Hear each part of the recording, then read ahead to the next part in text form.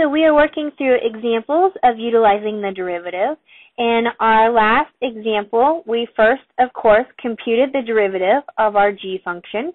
G of x equals 1 over x, and that gave us g prime of x equals negative 1 over x squared. Then we used that to give us the slope at a specific point of x equals 2, and we came up with a slope of negative 1/4.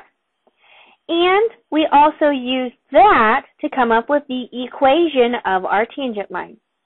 What we want to do now is we want to double check all of these values that we have here. The first thing that we want to check is, do we have the correct y value for our ordered pair? Then, do we have the correct slope value? And last but not least, do we have the correct equation of our tangent line? And our graphing calculator will check all three of these things individually for us. You just have to know how to use it. So I have my graphing calculator here, and in my y function, I have substituted in my equation, 1 over x. Let's go ahead and graph this on the standard window. We can see the graph that looks like this here. And then we're going to check all three of those things that I mentioned earlier. So the very first thing that we want to double check is, do we have the correct y value? Now, we can do that under the calculate feature. So if I push the second and the calculate feature, notice the first option is to just give us a value, hence the y value that corresponds with the x value. So you can hit 1 or you can hit enter. Now, it prompts you down here to input in what your specific x value is, and then it will give you the corresponding y value. So in our problem, we have that our x value in question is 2. So we just need to substitute in 2 and select enter to select, and we see that y equals 0.5. Now, unfortunately, the calculator gives this to us as a decimal, but that's very easily converted. 0.5 is, of course, the same thing as 1/2. So there, that 4 checks our y value to confirm that we have that correct.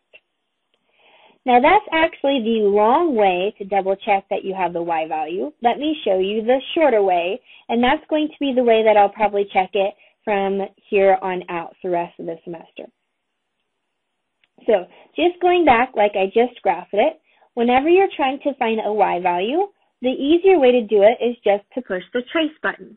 Now, it doesn't prompt you, so it may be a little bit misleading, but you can actually type in specific x values here. So all you have to do is type in trace, and then the x value that we're looking at. Notice it looks the exact same way that it does before. Enter, and so that gives us the answer there.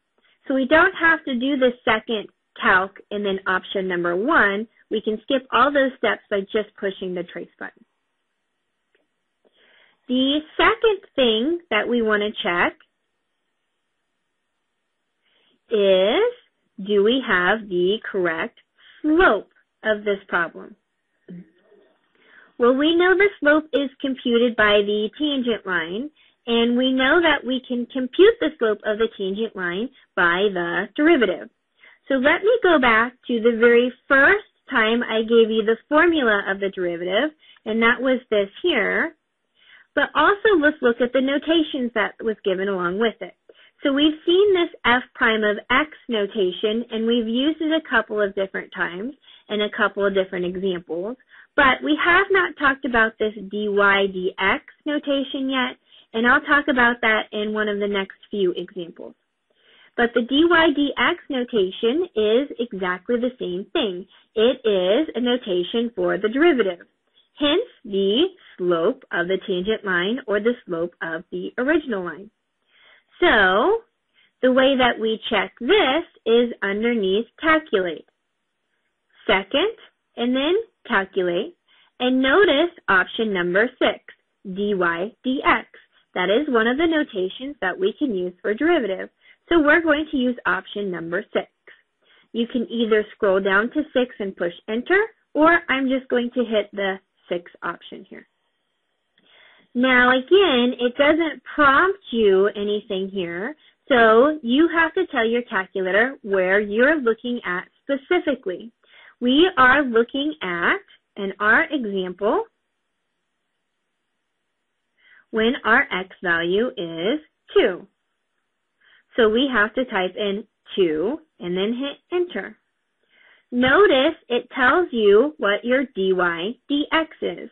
Now this fancy calculator gives you the other things here, but most likely on your calculator at home, it only gives you the dy dx value. Again, it gives us to it as a decimal, negative 2.5, which corresponds to our fraction of negative 1/4. So we have double checked the slope.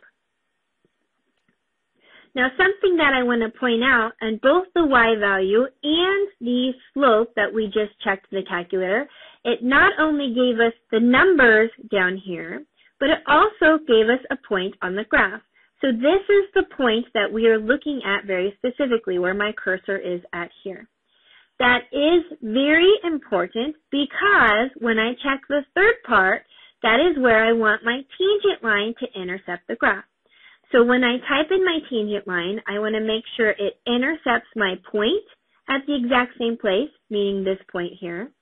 And I want to make sure it has the exact same slope as my original function. So it should briefly touch that graph and follow the graph at that point, but not do anything else crazy along the way.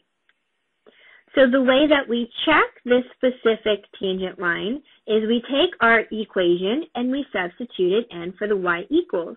So we're going to substitute it in for the second y equation. So I type in my negative 1/4 x plus 1, because that was the equation of the tangent line that we came up with. So let's go ahead and look back at this on the graph. Again, we want to double check two things. Does it intercept my graph at that point, which it does, and does it have the exact same slope of my graph at that point, which it does. So that means that we have came up with the correct equation of the tangent line. So here is how we check all 3 steps to this process by using your graphing calculator.